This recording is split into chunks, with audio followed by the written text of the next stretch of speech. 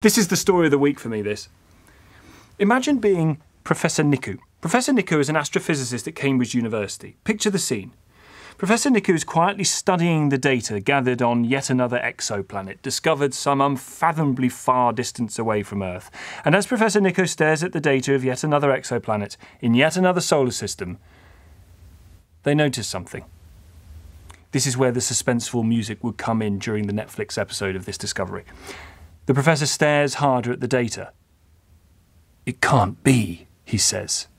"Is it life?"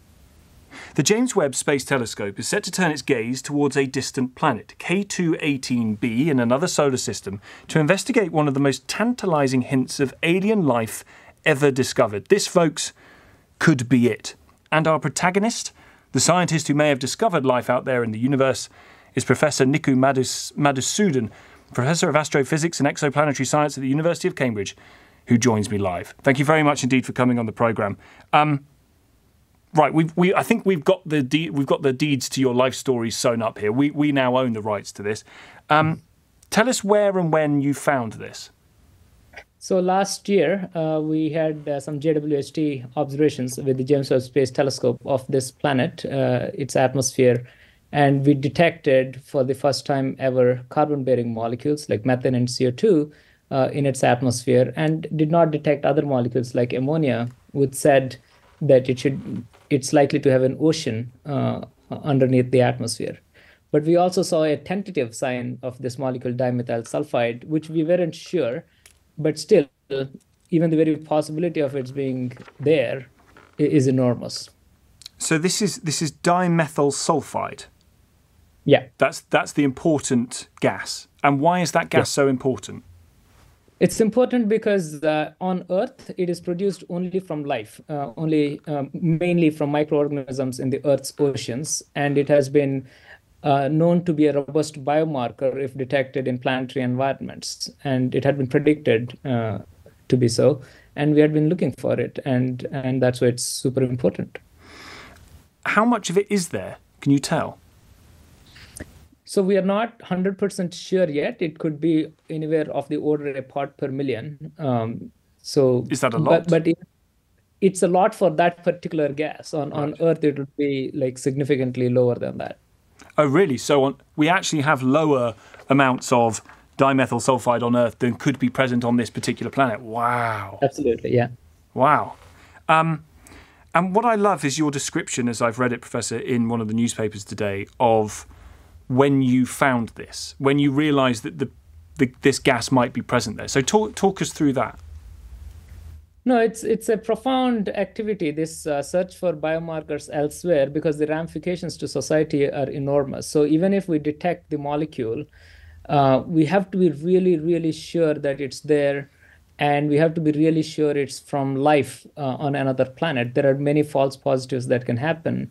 But the prospect of that being there has enormous ramifications, because the search for life elsewhere has been one of the longest standing quest of our species, of humankind. So if this is when it's going to come true finally, that's a momentous occasion, and we don't take it lightly. So I read that you couldn't sleep for a week. Is that right? Yeah, that is correct. So for a week, because it hits you hard when you see the possibility of such a big discovery. For a scientist, it's quite enormous. This planet is quite big as well, isn't it? Is it 2.5 times the size of Earth, something like that? That's correct. Yes. Yeah. And you think that because this gas exists, the presence of water is there, oceans are there, and therefore the life that would be giving off this gas will be residing somewhere on some faraway planet's ocean floor. Yeah, the evidence for the oceans comes from other gases that we have actually detected robustly, the methane and carbon dioxide, and we did not detect ammonia. That combination tells us that it very likely has an ocean. We need more observations to confirm that, but the ocean narrative is very much possible. And then if we detect this gas, you put all of these components together, says that there could be microorganisms on an ocean world elsewhere. Dumb question, Professor. So you make this discovery, you see this in the data, you think, oh my God, who'd you ring? Who'd you tell? What chain is there to get this to the top of the chain to say, guys, I think I've discovered life? Well, it took me about a week to muster the courage to even think that that's anywhere close to real and break it to my own group, my own students working with me. So you don't drink anyone, you're just shell-shocked for a while. And then we slowly all come together and work on it for many more months weeks and months before we robustly establish it. And then you publish it and so on. And to the extent that the James Webb Telescope is, as we speak, looking at this particular exoplanet K2-18b to see what images it can get of it. Yeah, it just happened this morning, actually. So it has already done it early this morning. So we have the observations. They're beaming in right now. So we're waiting for the data to come to us. And the analysis will start anytime now. Wow. So how long is it going to take to fully analyze this? So we will obviously take our time to do very careful analysis. So it's going to be months before we can say anything for sure. What do you put the chances of having found life? At this stage, I would say 50-50. Wow, that high? Yeah, I mean, that's purely going by what the data has been telling us in the past and what we know from theory. It could be 50-50. It is very high, I know, but that's what the data says. Again, dumb question, but I think context matters here. Have there been other situations, other discoveries where they've said, right, we think this is 50-50, we think this is about as close as we've ever been to discovering it? Not on an exoplanet, never. Not a planet outside the solar system. That's incredible. I think, Professor, you are a couple of months away from being perhaps the most famous person in the world. Well, I mean, I would like to find what the truth is, and I will leave it there. And that's my number one duty here. And we'll see how it turns out. Well, listen, as and when you've got the information in, as and when you think you're ready to go, could one of the calls please be to us, just so we can have first dibs on telling the world that you've discovered life out there? So I will say that it won't come so easy, in the sense that we won't get a detection of life with one other observation. It'll probably take us closer to truth, and then that'll set off in motion a number of other studies, theoretical and observational.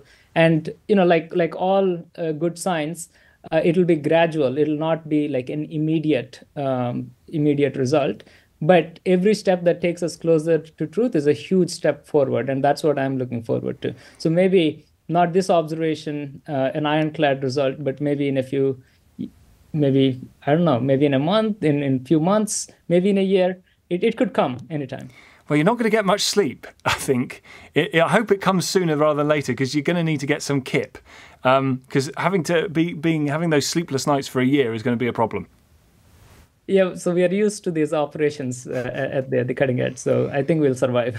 Thank you. Fantastic to talk to you. Congratulations to you and your team. Absolutely fascinating. Professor Nikku Madhusudhan, Professor of Astrophysics and Exoplanetary Science at the University of Cambridge, who is leading this study into this planet K2-18b. It is an exoplanet in orbit around a red dwarf star called K2-18. If you wanted it to be belt and braces, I mean, that is... Come on. Imagine that. Put the radio on one afternoon. You're listening to this bloke whittering on, and the show stops and you go, just going to break the news to you. Do you remember that guy that we spoke to a couple of months back, the Cambridge guy? He's done it. He's found life. We've found life, our proper life, not your little tiddly-billy bits, but proper life in the universe. Wow, incredible.